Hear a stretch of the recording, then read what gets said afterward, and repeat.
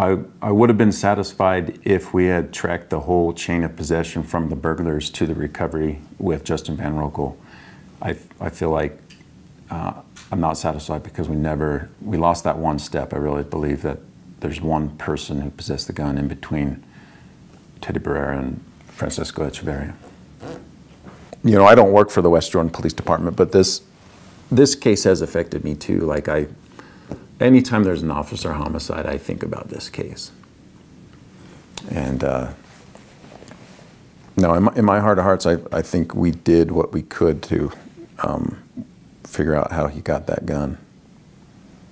And we just were one step away from figuring it out.